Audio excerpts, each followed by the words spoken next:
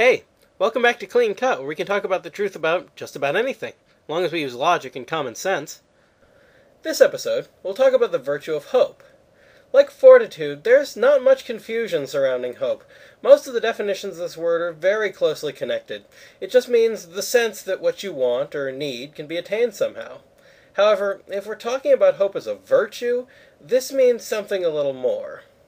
Hope is the theological virtue by which we desire the kingdom of heaven and eternal life as our happiness, placing our trust in Christ's promises, and relying not on our own strength, but on the help of the grace of the Holy Spirit. Catechism of the Catholic Church, first half of paragraph 1817.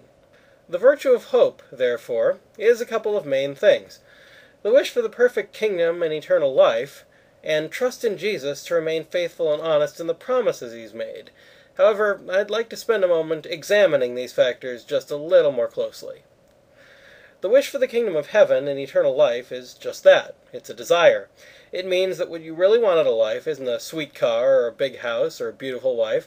What you want is to have everything worth having, and have it forever. Not that there's anything wrong with wanting things on earth too, but when we're talking about the virtue of hope, the desire for eternal rewards has to come first.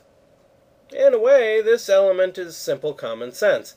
I mean, if somebody said to you, well, I could give you a pretty nice car for the next week, or you could wait a week, and then I'd let you have an even better car for the rest of your life, well, which one would you go for?